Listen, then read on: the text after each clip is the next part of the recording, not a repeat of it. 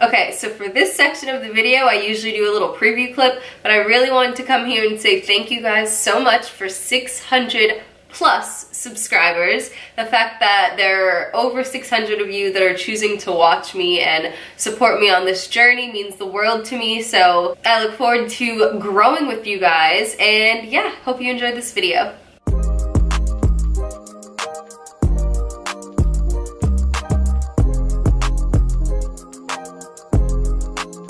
Welcome back to my channel, and if you're new, welcome.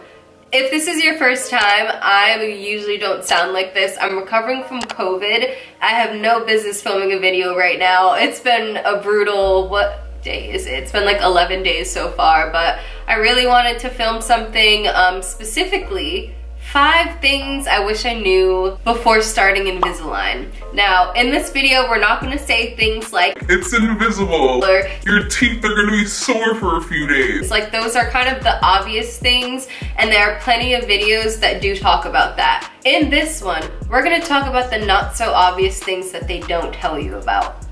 Number 1, if you're on a weight gain journey, it's not gonna be easy for you to maintain the weight with aligners. Because you have to keep your aligners in for 22 hours a day, you have to be super intentional with your time. You can't be snacking from dusk till dawn. Can't be like, ooh, I'm gonna eat this, I'm gonna eat this. Matter of fact, I'm gonna just keep it all in my bed so I can eat throughout the day. Because trust me, there are days where that's really necessary if you just wanna veg out in your bed.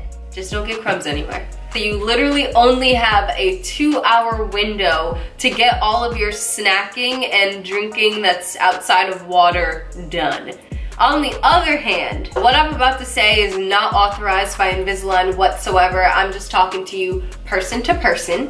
If you are trying to cut down on snacking, I'm not gonna say if you're trying to lose weight, but if you are trying to cut down on snacking, having Invisalign is like the perfect thing to keep you accountable. You're able to set time aside for this one snack that you're trying to have, brush your teeth, put your aligners back in, and keep the aligners in for the rest of the day if you want, or until your next meal. None of this is to say you can't snack at all. I think that's one of the best benefits of Invisalign, because you can still eat whatever you want when you want. You just have to make sure you don't have your aligners out for too long and that you are brushing your teeth every single time you take them out to snack. You can definitely still be a foodie with Invisalign. It's just gonna come with its challenges, and you have to better plan your meals and your snack times and your breaks and stuff like that, which we'll talk more about later, but you will be able to adapt once you get them in. Number 2, once you get into the routine or rhythm of wearing them regularly, you might even start to enjoy having them in. Pre-Invisalign, I always had a tendency to clench my jaw, especially at night when I was sleeping, so I would wake up and my face would just hurt. With Invisalign, that's not really a thing. The Invisalign almost serves as like a mouth guard, an unofficial mouth guard, but it definitely prevents me from clenching at night, which is really helpful. The second thing is, I am a cheek biter. Everybody has their weird fidgety thing, and that's my thing. When I'm anxious, when I'm like deep in thought, I tend to bite my cheeks.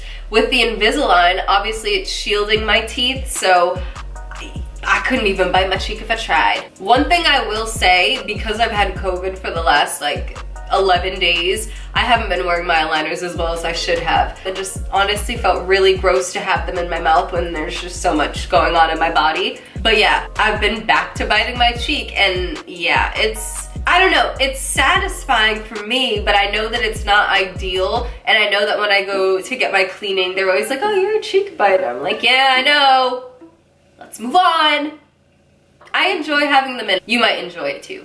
Number 3, you will need a system for removing your aligners in public. There's no way around it. You're gonna be out to eat. You're gonna be at a party. You're gonna be at work, some public place where there might be appetizers, some hors d'oeuvres, if you will, team lunch. Like, you're going to need to take your aligners out, and I promise you, going to reach for it while you're in public is just the cringe. I hated feeling that way in public, like, oh great, I'm gonna take out my aligners. There's probably gonna be a long string of drool that's just gonna embarrass me. Yeah, and don't get me wrong. I've done the whole, like, I'm gonna take the napkin and put it up to my face and then take them out process. Whatever works for you, do it. But just know, if you haven't yet thought about what your system's gonna be, like, we gotta start thinking about that. Obviously, it's really easy to just get up and go to the restroom if you need to take them out. Maybe you'll have a case that you can easily plop them in. Maybe you'll have a napkin. Definitely make sure to keep your environment in mind as well as the standards that they hold up.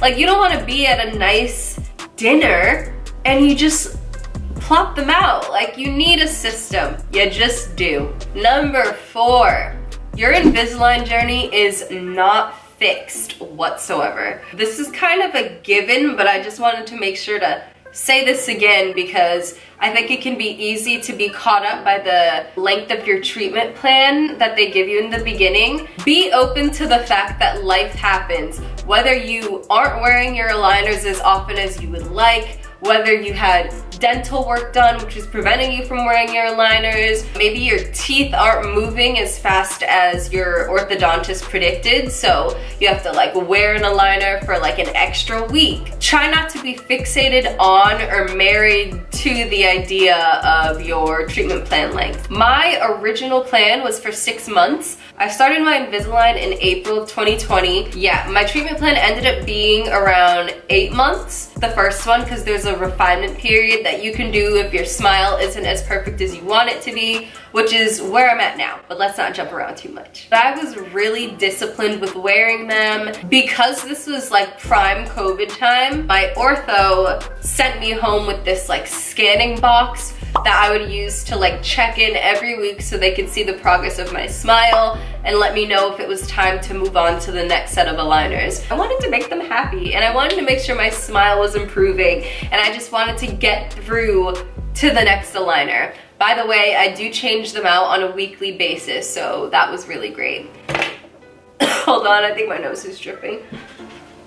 Now, if treatment length is important to you, like it was for me, definitely shop around and get quotes from different Invisalign providers. I went to 3 orthodontists before I decided on the one I was going to. The first ortho I went to told me my case was extremely complicated and that it would take up to 2.5 years, like for my first course of treatment. So I was like, ooh, yeah, nah, just no, sir, sorry. So then I went to my second ortho and I believe they told me it would take like 14 months. By the way, the first ortho that I went to was the most expensive quote. The second ortho that I went to was like, you know, the second highest. And then I ended up finding my third ortho, which is the one that I ended up siding with. And it's funny though, because he told me like my case was easy peasy. He deals with more complex cases than I was, which I don't even think my smile beforehand was that complicated. So it was very validating hearing that from him as well. But it just shows you that different dentists, doctors, no matter what you're shopping around for, they have different perspectives, different levels of expertise. That's not to say that the first ortho I went to was like a newbie. He wasn't. It's just important to shop around. With the last ortho that I went to, loved their office so much. They told me that I would only need these for like less than a year. And yeah, it's been great so far. At this point, it's been probably like a year and 7 months and I'm okay with that because my original plan was 6 months. We did that, even though it took 8. And now we're just doing the refinements and getting my smile perfect. And I love that for me. Number 5. The 5th thing I wish I knew before starting Invisalign, for all my people that love the coffees, love the teas, going out and getting some adult beverages, yes, I'm right there with you. Those are all very much sippable drinks. Like, I'm not the kind of person that's just gonna rush through my coffee. I'm just not. If you're anything like me and you take at least 2 hours to finish your morning coffee. You need to drink quicker than you're used to, or else your 2-hour slot will be gone before you know it. I am such a taster. Like, I thoroughly enjoy taking my time with food, taking my time with drinks. I am always the last to finish eating, drinking, no shame in my game. This does not mean that you can't enjoy anything that you consume ever again with Invisalign, but it does mean that there's got to be some type of a trade-off. Like, if I'm choosing to enjoy my morning coffee and breakfast for, let's say, an hour and a half, that means that's cool. I'm gonna just eat dinner within 30 minutes later. After that, I'm good. Like, enjoy your food, however you gotta do it. That also goes for your snacks too. Like, whatever snack you're gonna eat, having it in a cute little package, that way you're kind of confined to what's there and you're not like constantly going back for more. That's all gonna help you. At least that's what helps me. So I do have one more bonus point for you guys. I just wanted to stick with the 5 because it sounds better with the title. Bonus point number 1, you gonna need an accountability system. Nothing like too crazy, but whatever's helpful for you, do that. Wearing your aligners for 22 hours is so crucial to the development and progress of your smile. Like, I will show you clips of what my teeth were looking like prior to this moment, and I am so proud of how far they've come. Like, I feel so confident with my new teeth.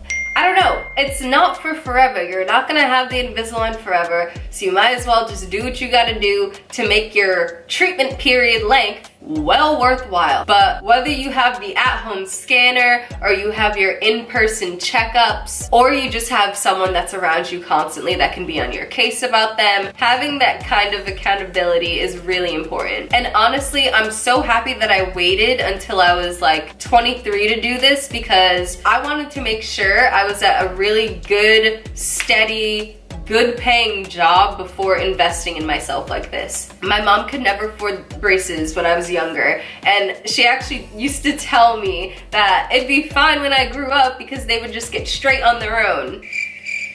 That wasn't the case. But I say all of that to say, I work hard for my money, and there's plenty of other things I could be spending it on, and I'm choosing to invest in myself with my smile. So when you're paying for things out of your own pocket, you tend to respect the price tag a little bit more. So if you are also funding your smile, don't let it be a waste.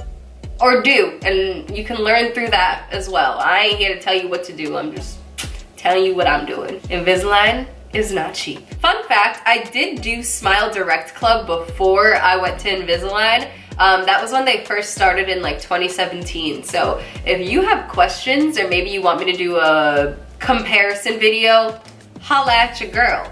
If you found any of my tips useful, give me a thumbs up. Thank you guys so much again for 600 subscribers and counting. Don't forget to hit that subscribe button if you haven't yet already, because we are on the way to 1K. Please stay healthy, wear your masks, do whatever you gotta do to stay safe, and I will talk to you guys in my next video.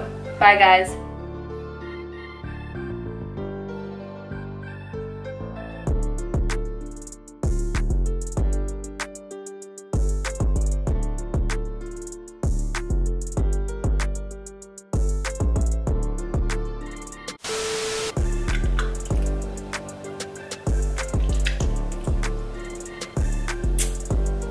It's gross.